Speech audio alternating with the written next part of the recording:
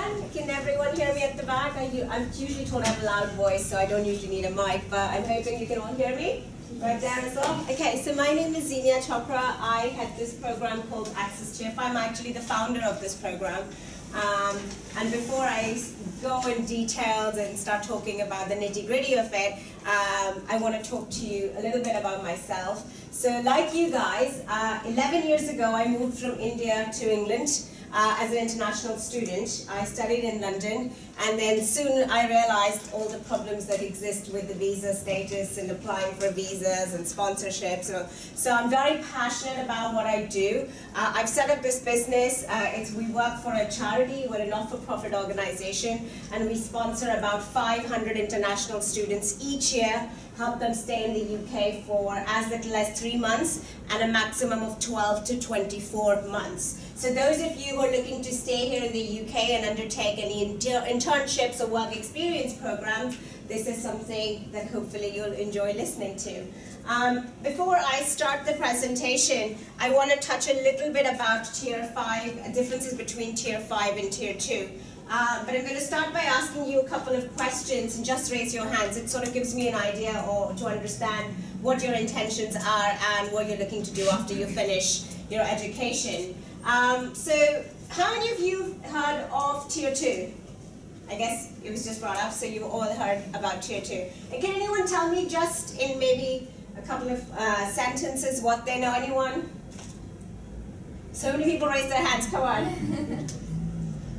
Someone? Anyone? I think Tier 2 is all about working visa, when you get an employer that's willing to sponsor you. When the employer is willing to sponsor you, that's correct. Somebody else raised their hand over there? Yes. So Tier 2 visa is a working visa, and you have to apply for it if the company is ready to sponsor you, if it has a special license to sponsor you. That's correct, yeah.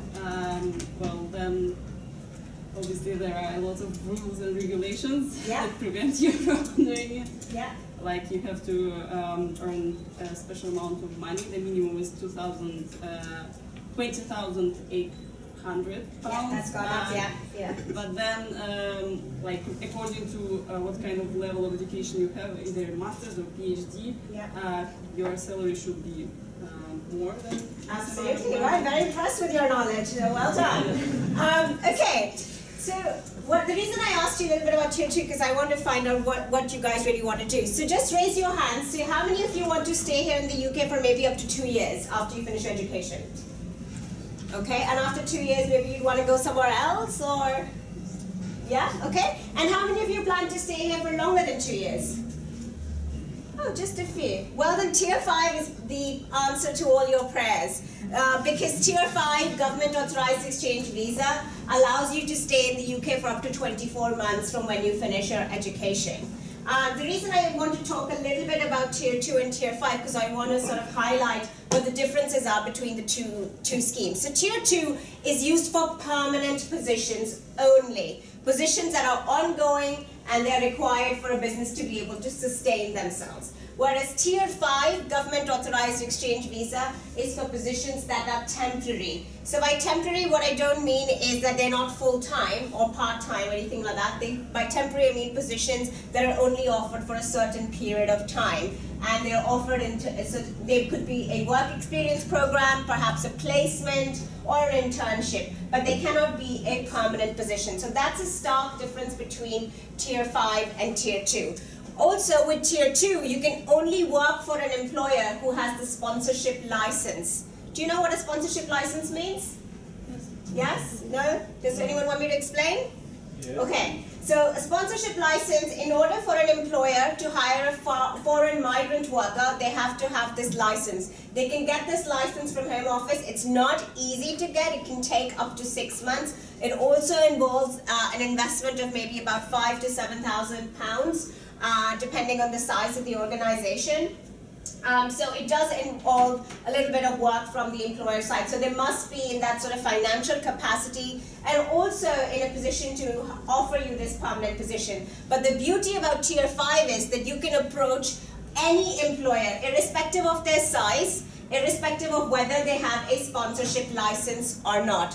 But with Tier 2, you're only restricted to applying for positions with employers who have this license. Now, those of you who maybe want to go and work for startups and SMEs, it's they probably don't have a Tier 2 license. And with all the hoopla around immigration and the criticism and all the negative comments and all of that going on, I don't think employers are very keen on offering permanent positions and going ahead and applying for a Tier 2 sponsorship license. Well, they don't really know you. So to invest in someone that they don't know or for an indefinite period of time, which costs between 5 to 7 grand, it's questionable. Especially for a startup, they may not have that kind of resources. So Tier 5, the way it helps you is, like I said, you don't have to find an employer who has a sponsorship license. You can go and work with any employer as long as they're offering you a temporary position, which is like an internship or a placement or a work experience program.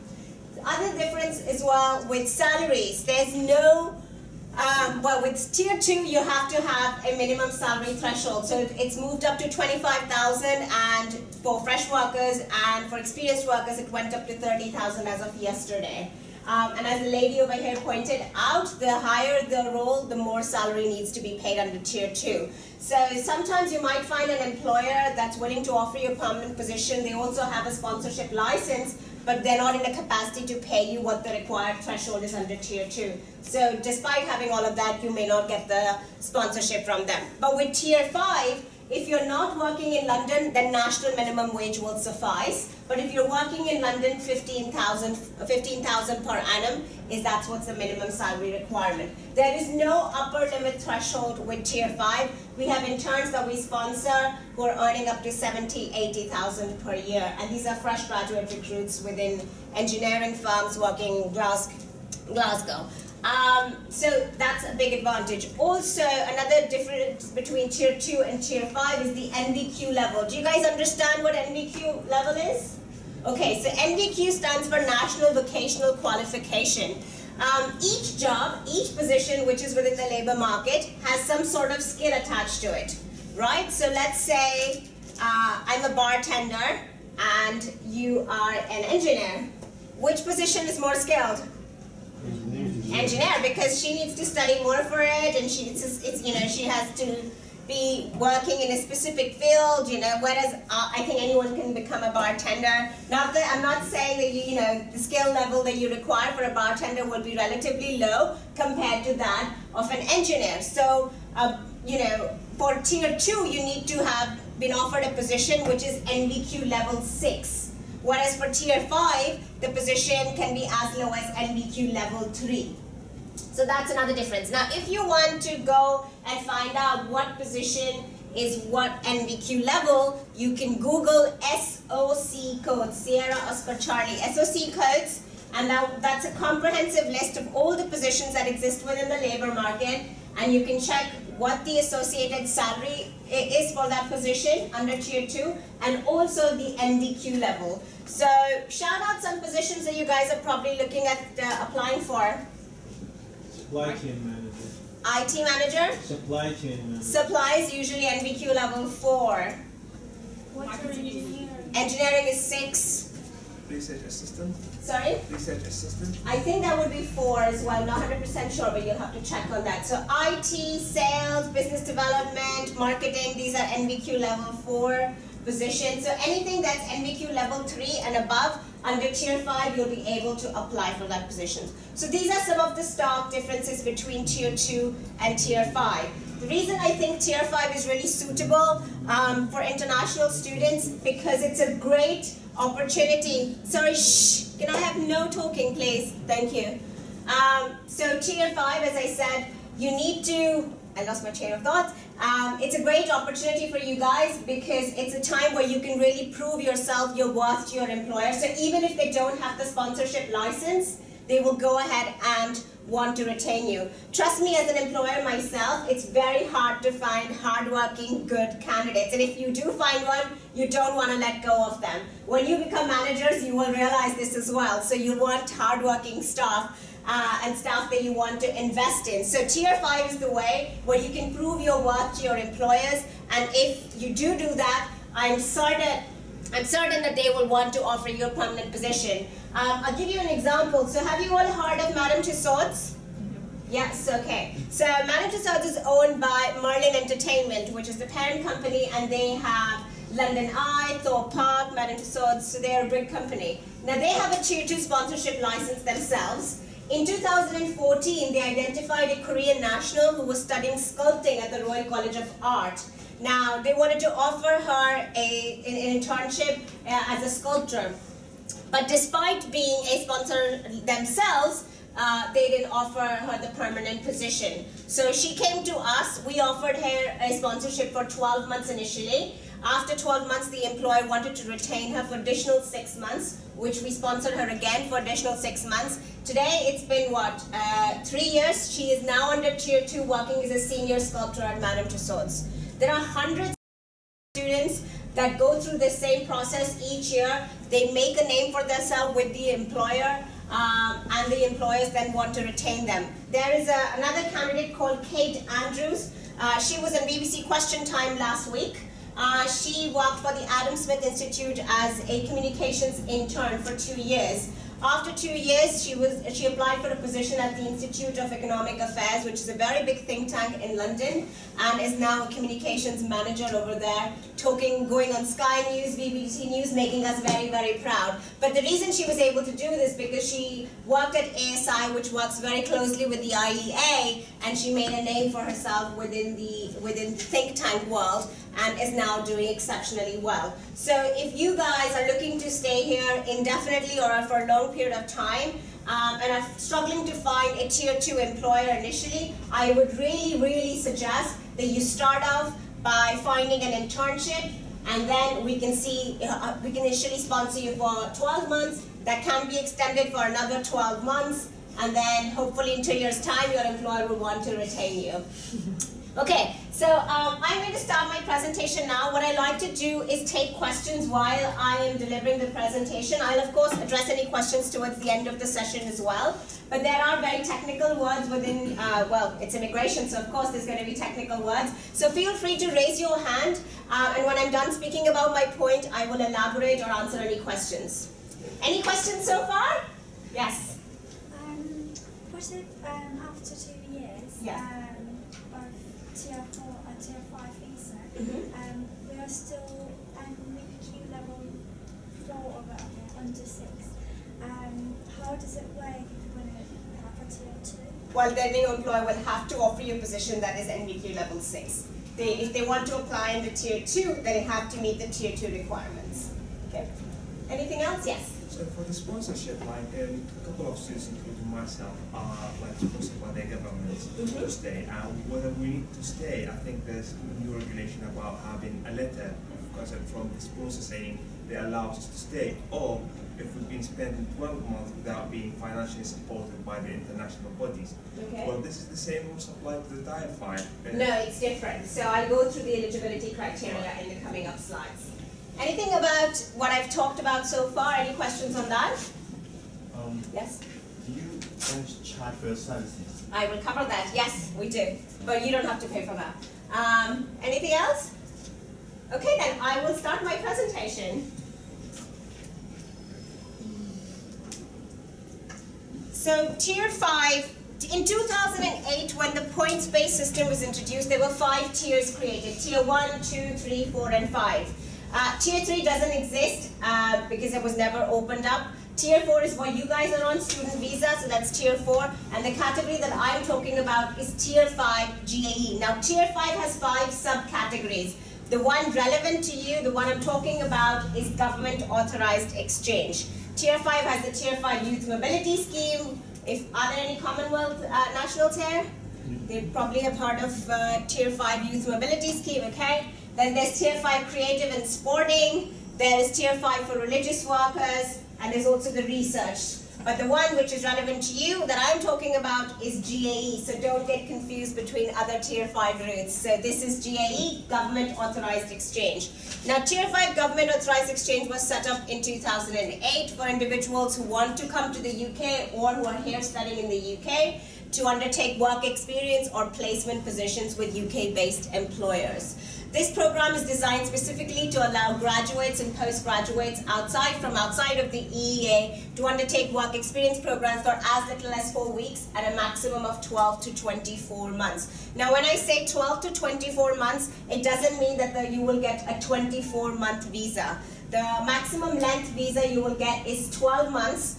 After 12 months, if you want to extend and your employer is willing to extend your placement, you have to go back to your home country and you can apply for another 12-month visa. But you will never be given a full 24-month visa.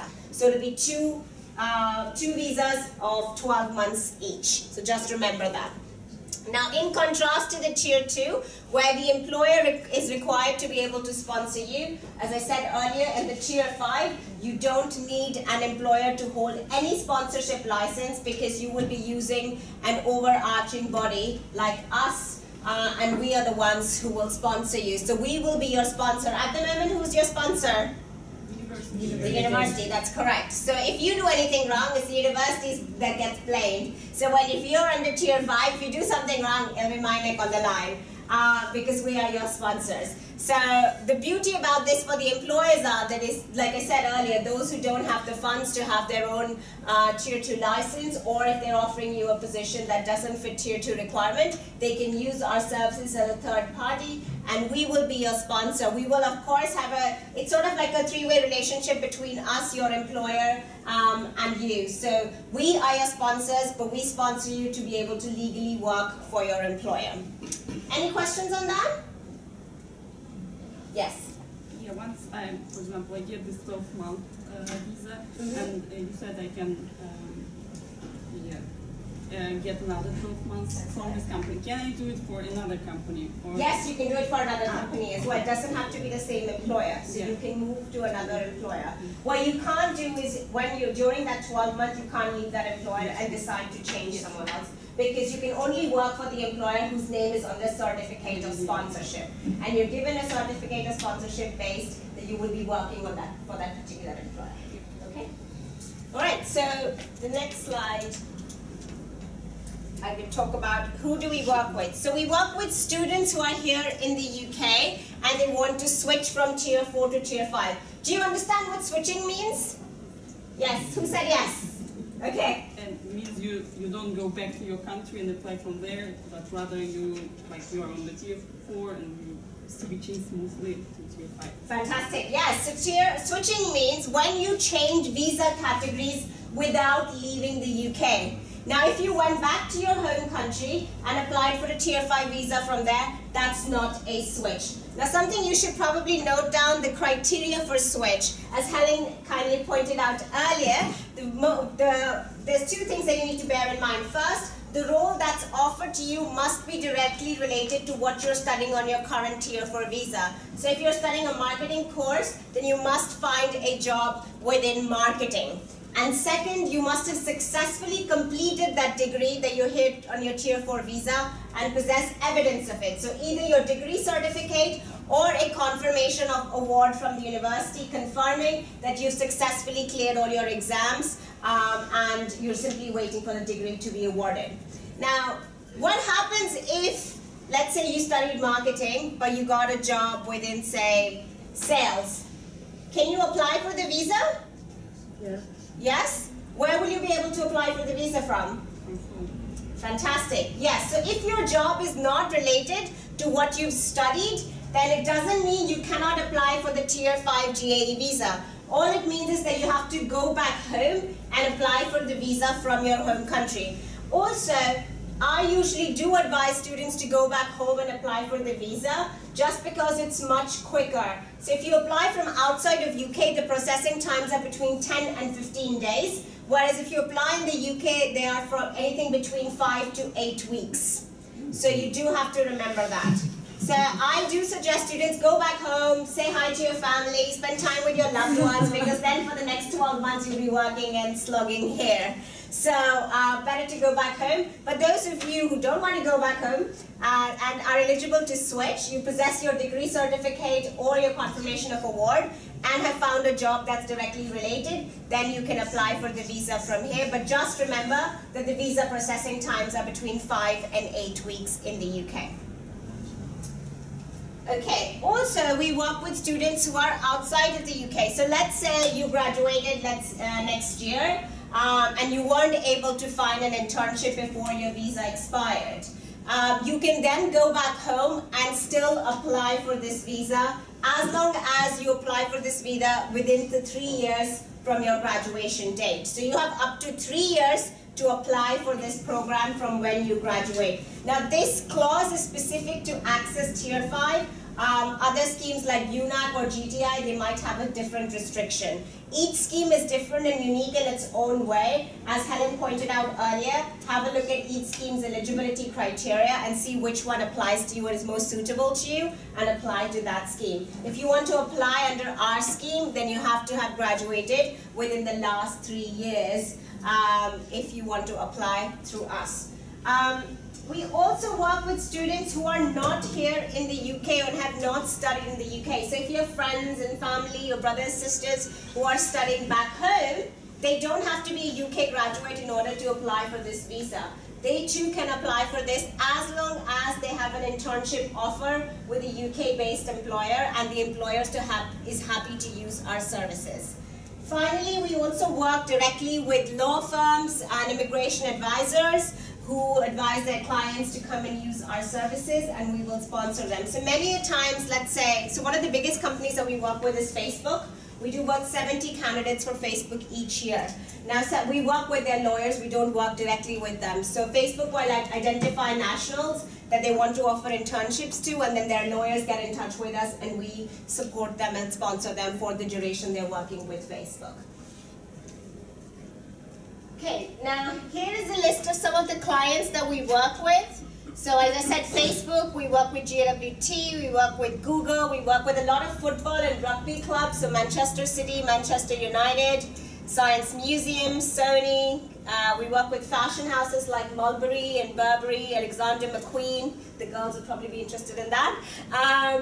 JP Morgan, we do their graduate training program. I've talked about IEAs, that institute where the lady I talked about, Kate Andrews, who was in question time last week. Ford, Prison, so lots of big companies. Now the reason I put out the names of these employers over here is, A, of course I have permission to share their details, but also these are the brands that you identify with. If I put up, this is not to say that we don't work with any startups or small companies, but if I put the names of the startups and small companies, you've probably never heard of them. So that's why I put out all these big companies over here. Now, this is the section you probably want to pay the attention because this is the eligibility criteria. The maximum length of the placement is 12 months at a time. So the minimum length would be 4 weeks and the maximum 12 months. After 12 months, you have to go back home. You cannot extend in the UK. And if you want to come back, then you must have another certificate of sponsorship and you're allowed to come back for a maximum of another 12 months. You can only use this visa twice, so after you've used 2 periods of 12 months, you're not allowed to use this visa route again. The minimum qualification required is that of an undergraduate enrolled at a NARIC listed institution. This is a NARIC listed institution, so you guys don't have to worry about it. As long as you successfully graduate from here, you will be eligible to apply for the program. The candidate must have completed their last education no longer than 3 years ago. I already covered this point earlier. So yes, you have up to 3 years from when you finish your education here to be able to apply for this visa. If you decide to do let's say a master's after you've done your bachelor's, then again you have 3 years from when you complete your master's program to take advantage again of the program. The placement that's offered to you must be supernumerary. That is, do you know what supernumerary means? Okay, so supernumerary means it should be a position which is outside of the regular staffing requirements of a business. So let's say it takes 5 people to run a business successfully. A supernumerary position will be one which is outside of these 5 people. So it will be a 6th position that's created for you, and it should be a learning or an internship or training position. It cannot be a permanent role. As long as it's a temporary role and it's a training role or like a work experience internship program, then that would be classed as a supernumerary position. Also, the placement must be full-time. So the minimum hours you need to work is 35 hours per week.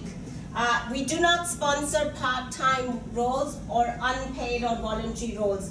BUNAC, the other scheme that Helen talked about, they do sponsor part-time roles and unpaid and voluntary roles, whereas our scheme, Access Tier 5, doesn't support unpaid roles. So you would have to work minimum 35 hours per week, a maximum of 48, and you also need to be paid. So if you're based in London, if the position is London-based, you have to be paid at least 15,000 per annum.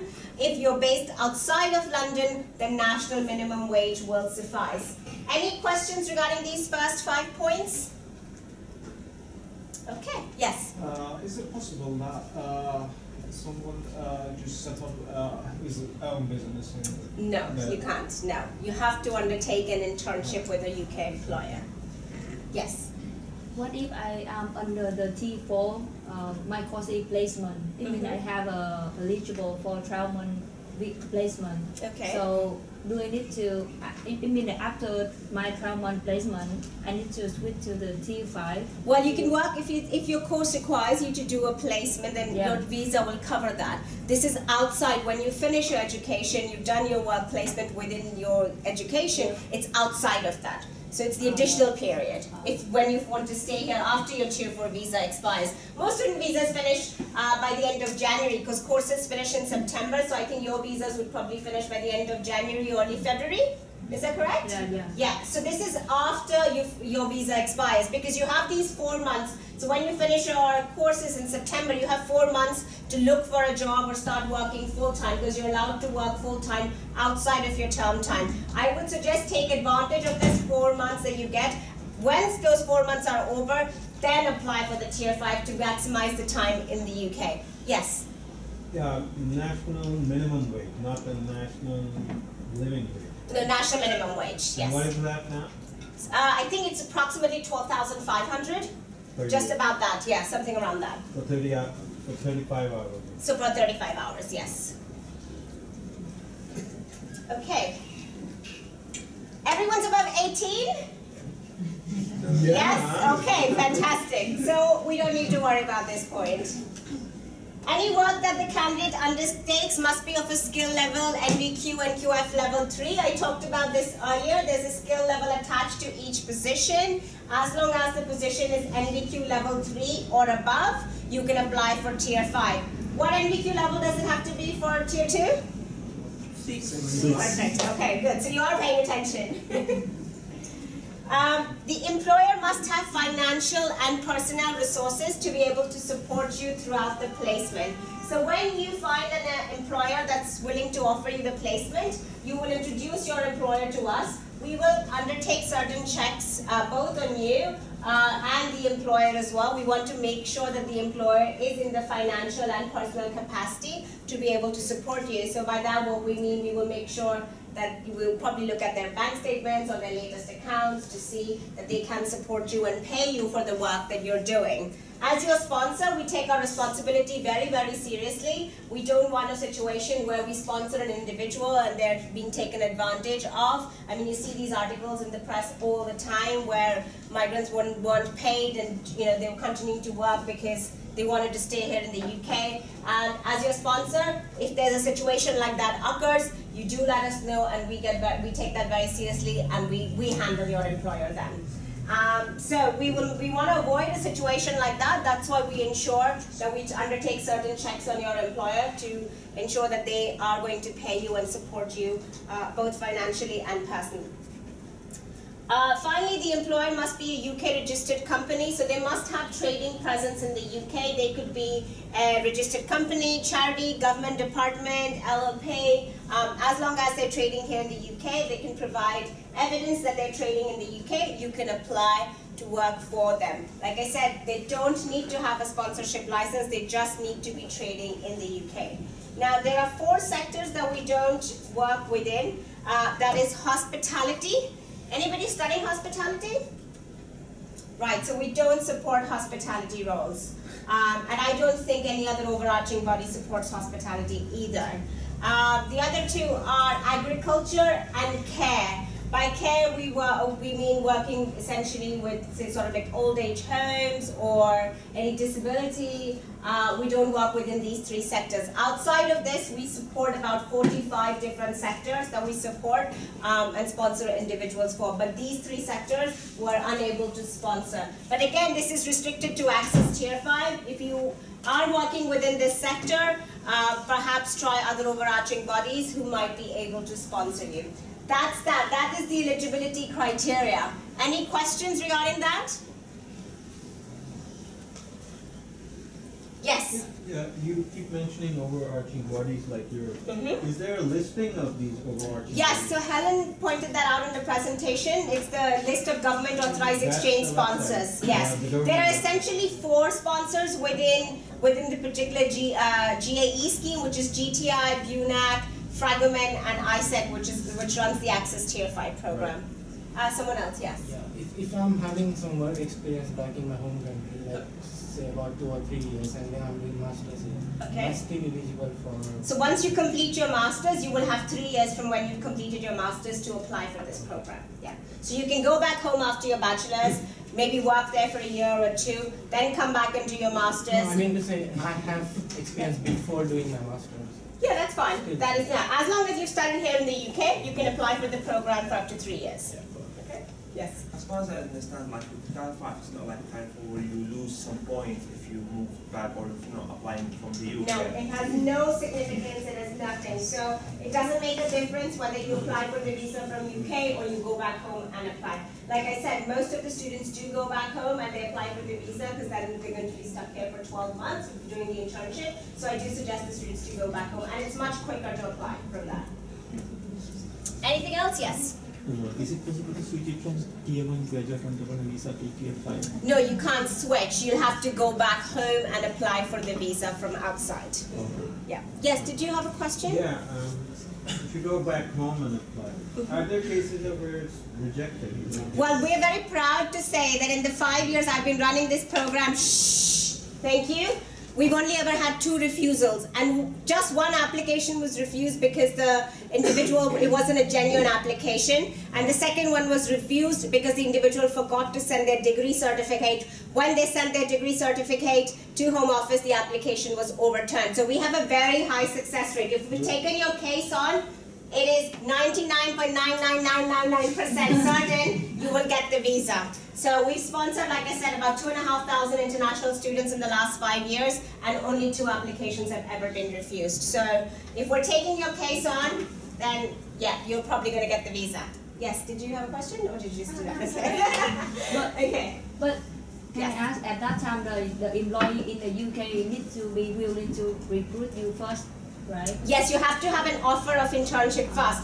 What we don't do is we don't find an internship for you. So when you approach us, you must have at least a provisional offer. So even if it's not a confirmed offer, your employer must be willing to, entertain the idea they're happy to offer you the internship. Now, we don't charge a fees till the time we can guarantee you that we're happy to offer you a sponsorship. So let's say you found an internship with an employer, you submit all the documents to us, and the application wasn't successful. So just, if your application isn't successful with us, you don't pay any fees. The employer only pays the fees if the application is successful and we're happy to sponsor you. So that's so you can apply multiple times. Let's say you apply with one company and that is not successful. You can apply with using another company, and hopefully that will be successful. So as long as you meet the eligibility criteria, there is no reason why you shouldn't get the sponsorship letter from us. Anything else regarding the eligibility criteria? I'm going to talk about the process next. Okay. So how does the program work? Like I said, first thing, the employer and candidate must identify each other. So you must have at least a provisional offer or an employer interested in offering you this position. When you have found the employer, get in touch with us or introduce your employer to us. We will then send them our initial assessment form, which they have to complete and return with 3 company documents. And you need to send us 3 documents. Now those 3 documents are a copy of your passport, copy of your Tier 4 visa or the resident permit that you have, and a copy of your degree certificate. If you're applying from the UK, then we need to have that degree certificate or a confirmation letter from the university. If you're applying from outside of UK, just an enrollment letter from the university or even a transcript will suffice. A degree certificate is not required. When we have these 7 documents, we will take 1 working day to let you know whether or not you are successful. This is the biggest USP of Access Tier 5. One, of course, that we don't charge any fees to the students that we sponsor, and second, that we make a decision within 1 working day. Whereas other overarching bodies will take at least 2 weeks to make a decision and come back to you.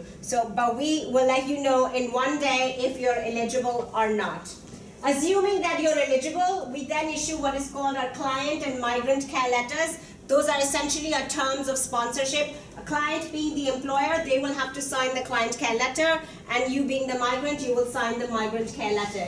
As soon as we have those 2 letters, we will issue your certificate of sponsorship in 1 working day if your employer has chosen express route, or 5 working days if your employer has chosen standard route.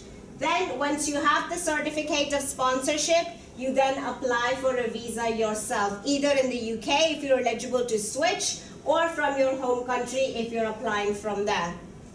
Now, do you know what a certificate of sponsorship is? Yes. Yeah? You are so well. You should come and work for me. So what is it? Yeah. So the certificate of sponsorship is the document that actually proves that this company or organization sponsors your visa and it is responsible for you while you're here in the UK. Absolutely. It's actually just a 13-digit number. That's what it is. But without this 13-digit number, you cannot work in the UK. So if it's Tier 2, then the employer will issue you this 13-digit number. If it's Tier 5, we will issue you with this 13-digit number. At the moment, your sponsor is your university, so they must have issued you with a CAS. Yeah. When you work for an employer, it's a CAS, a certificate of sponsorship. So that's the process. It's a very straightforward, quick process. Any questions regarding the process? Yes? No? Okay. Moving on to the fees. I'm sure everyone's inquisitive to find out what the fee structure is. The good thing about ISEC, the company that I work for, we are a student organization ourselves and a not-for-profit organization, so we don't charge any fees to the students that we sponsor. Yes, we do need to be paid, so our fees are paid by the employers. I think other overarching bodies like GTI and UNAC, they charge you, not the employers. But with us, it's the other way around. We don't charge the students. We give free immigration advice. We get involved in your negotiation process with your employers as well. And our services are absolutely free for you. So even if you don't use our services, if you need some sort of immigration advice, you're very welcome to give us a call, and we'll be happy to answer any immigration-related questions that you have. You don't have to spend money going to a lawyer or an immigration advisor. We have an immigration department within the office, and one of my immigration officers will be happy to answer those questions. So regarding the fees, there is a registration fee of £600 plus VAT, which the employer has to pay. That's for the first candidate that we sponsor for them. If it's an employer that we've already worked with, let's say it's Facebook or Google or any of the other employers that we work with, then they pay a reduced fee of £150 plus VAT. So for the first candidate, it's £600. If it's the second candidate that you're using, or it's any subsequent candidates, then they pay a registration fee of £150. I'll just come to you. There's also a second fee, which is the actual cost of sponsorship, and that is based on the length of the sponsorship. So if it's a 12-month placement, if the employer is using The express route of 1 working day, then they pay 1,200 plus VAT. If it's a standard route, then they pay 750 plus VAT. But both the fees, please bear in mind that this fees has to be paid by the employer. We will not accept any payments from the students that we sponsor. You do have to pay the fees, but those will be your visa fees. They are not our fees. Those fees you'll pay directly to UKVI, and they are as below. So you will have to pay the visa fee. If you're applying by post, it is £230. If you're applying via premium route in the UK, which is 1 working day processing time, you will pay £730. But this fee you have to pay to Home Office, not to us. Also, you have to pay the immigration health surcharge. You probably pay that this year as well to be able to use NHS. That's at £200. So the bottom part is to be paid by you directly to UKVI. Our fees are paid by your employer. Questions? I saw some hands raising. Yes. Yeah. Yeah. If there are like 2 applications simultaneously, how much would it be for me? So for the first applicant, it will be 600, and the second applicant, it will be 150. Yes. So if it's a third applicant, it will still be 150. Only for the first candidate, because we have to do extra checks on the employer. So for the first candidates, we charge more for the first candidate. Every subsequent candidate, they pay 150 plus that. Yes. Is this dependent system in the first applicant? Yes, you can have dependents as well. So if you're looking to bring in a dependent, you're allowed to bring in a dependent. They can make an application on the back of your application. One thing to bear in mind if you're bringing a dependent is that you have to save another £630 for a consecutive period of 90 days per dependent. Okay, so that's something you have to bear in mind. £630 per dependent. Sorry, £645, I apologize, not 630, £645 per dependent. But unlike other overarching bodies that don't provide sponsorship, maintenance, we do support maintenance. So if you're applying for a certificate of sponsorship through us, you don't have to save the £945 for 90 days. We will issue you with what is called a maintenance letter. As long as you include this maintenance letter in your visa application, you don't have to show any bank statements or have to save any money. Does that make sense? It's a very big plus point, especially those who don't, I was a student and I definitely couldn't have saved £945 for 3 months without having to borrow it from my parents. So we do understand that, and that's why any candidate that we sponsor, we issue them with a maintenance letter. However, if you are bringing a dependent, we will not certify maintenance for the dependent. You have to have savings for your dependent. For the main applicant, we'll be happy to issue with a maintenance letter. Any core questions regarding, yes? Do we have a list of companies who already have the candidates before? Well, they're in my slide. Those are the ones that I can share. Otherwise, for data protection, we don't really share without the permission. So the ones that are mentioned on my slides, you all get a copy of the slides. Those are the employers you're more than welcome to approach because they're already working with us, and they don't have to pay the extra registration fee because they're already registered with us as well. So these are the ones. But you can work with any employer. Like I said, it doesn't have to be restricted. So what I also do is I'm very happy to get involved in the negotiation process. So let's say you're starting to talk to an employer. Of course, I can explain the program better than you can. I do this every day. So if you want, book an appointment with me. I'll be very happy to speak to the employer over the phone, help them understand how the program works. Believe it or not, I get asked this question every time I speak to a new employer. Is this legal? Why is it so simple? Why have I not heard about it? Are you sure you're legal? And then I have to direct them to the government website and show our name and say, look at this, yes, we sponsor about 500 international students each year. We have an A-rated status. So this is a very much legal program. It's just that it's not very publicized. I don't know why the government doesn't, publicize it as much, but I do as much talking as I can about this program. I speak at about 25 to 30 universities each year, twice a year. So I do about 60 sessions in this. I also write about it and try and talk as much as I can to create awareness. So if you want my help or one of my team members to help you get this internship, do book an appointment. I am very busy, so you have to book an appointment with me. And I'll be happy to explain to the employer how the program works and answer any questions that they have. Where can my details at the end of the presentation. Okay, any other questions before I move to the next? Yes? Is it dependent allowed to work? Dependent will have the same rights as you do. So as you're allowed to work 40 hours, they will be allowed to work 40 hours as well. But they are allowed to work with any company, not with your Sorry? company.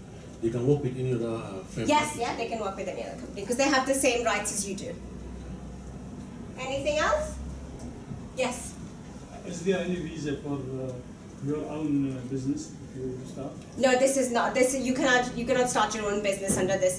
You can only attempt to take an internship or a work experience program. Then you have to look at alternative routes if you want to set up a business. That means There are different routes that you can undertake. Yeah, I don't have the knowledge about those, so I won't delve into that.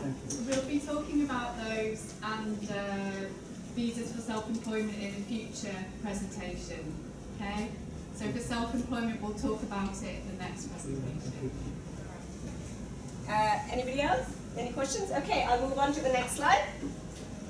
So the benefits for the students, as I said, we don't charge any fees to the students. Our services are free. Like I said, and I always say this again and again, don't hesitate to give us a call. You're not going to be charged any fees at all.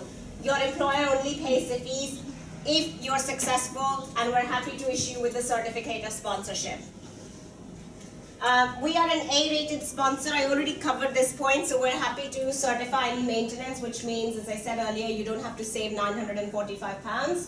We will issue you with a maintenance letter. As long as you include this maintenance letter in your visa application to Home Office, you don't need to show any bank statements. Unless, of course, you're applying for a dependent. Individuals in the UK can switch from Tier 4 to Tier 5. Let's see who is paying attention. Except for you, you have to answer this question. I want to see someone from this side. Can someone tell me the 2 points required to switch? Yeah, it was related to the present cost you are taking. Fantastic. Yes, it must be related to what you've studied. This side. Second point? Successfully completed your education. Yes, fantastic. You have to have successfully completed your education, and you might. It's not just that you have successfully completed. You have to have evidence of it. So either a degree certificate or a letter from the university confirming that you have successfully completed your course. Okay, good.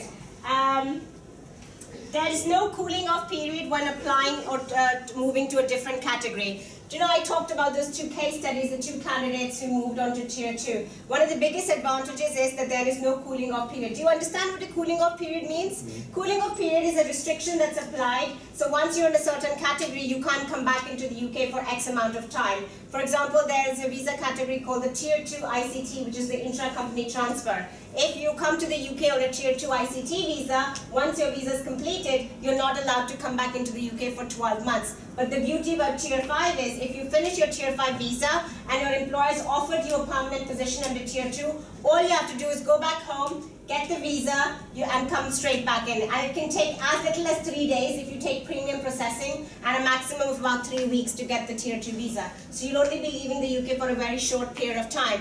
And those who want to stay here indefinitely, this time does constitute, the Tier 5 time does constitute towards the 10 years to apply for indefinite leave to remain. So another something to bear in mind. Yes, did you have a question? Yeah, so this could be done only with the company that sponsored, that you had the internship with. You have the internship way, then maybe and they're willing to offer you a Tier 2. But yes, of course, if another employer offers you a Tier 2 sponsorship, you just have to go back home and come back under the new Tier 2 visa. So is there any more time to spend on the Tier 5? For example, let's say someone is starting with Tier 5 and they find a job and is super lucky within a month. Yeah, so then you let us know, we withdraw your sponsorship under Tier 5, you go back home, and then you apply for a Tier 2 visa and come straight back in. So they can't switch from... You can't switch from Tier 5 to Tier 2. You have to go back home. Yeah? I know it would be so much better if you could do that, but immigration rules, prohibit you from doing that. They started switching as well only in 2013, so up until that you couldn't switch either. So, but that's a big advantage now that you don't have to leave if you can't find a job that's related to what you've studied. So the next slide is just a little bit of statistics that we have from last year. The sponsorships that we did in the year from 1st January 2016 to 31st January 2016. This is just Access Tier 5 data. The company that I work for is ISAC. They do 150 candidates themselves, and we do 350. So altogether we sponsor about 500, but data relating to Access Tier 5, we sponsored 351 candidates. Out of those, 88 candidates came from China, followed by 53 from US, 36 from India, 30 from Malaysia, 13 from Russia, and the rest were made up of the remaining, 49 countries. So we sponsored about nationals from 54 different countries. As long as you're outside the EEA, you're national from outside of the EU, then you can apply for this visa program. Well, in 2 years' time, probably EU nationals would also have to apply for this. So that's that. Also, 207 internationals, out of these 351 students, 207 of those students were studying here in the UK at UK universities across 62 different UK universities.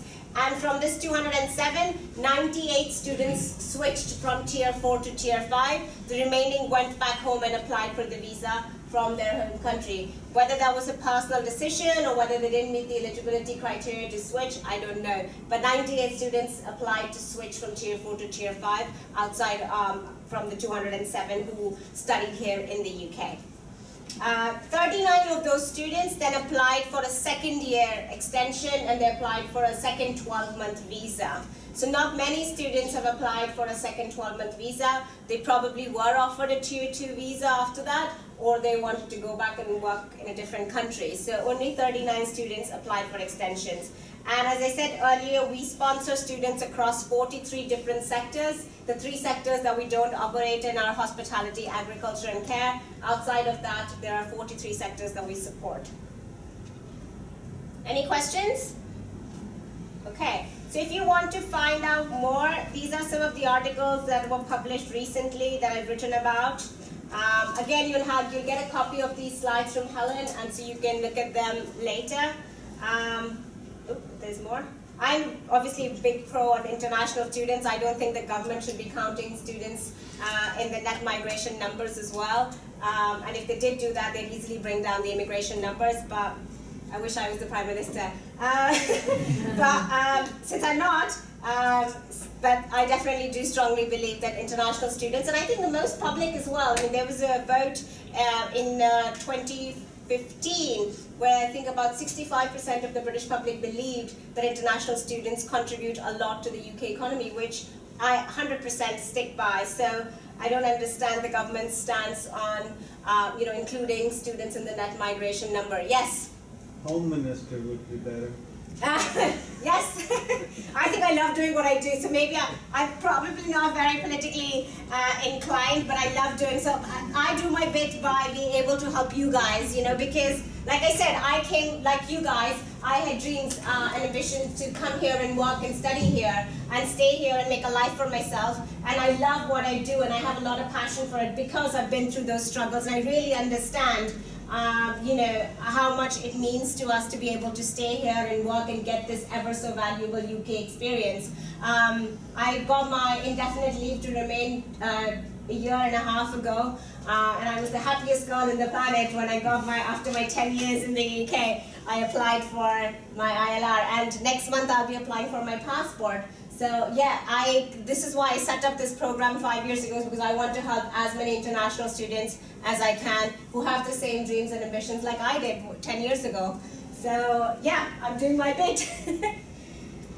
If you want to find out more about this scheme, and if anyone says, is this scheme legal, legitimate, or is it a con, direct them to the government website. This is the government link that you can direct them to, and they can find out more themselves that this is a valid program.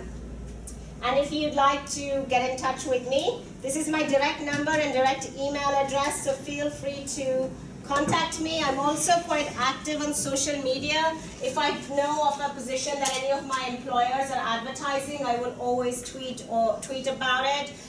If you follow me or Access Tier 5, then you'll get that information. With that, I think I will end my session. If you have any questions, please let me know, but just don't go yet, because like I said, I'm very active on my social media, so I always like to take a picture and I will post that on my social media profile. Okay. Okay, and this side as well.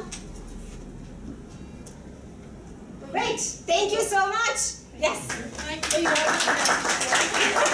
That's why I don't need to be. I like to take the students. But yeah, do you have any questions? Yes.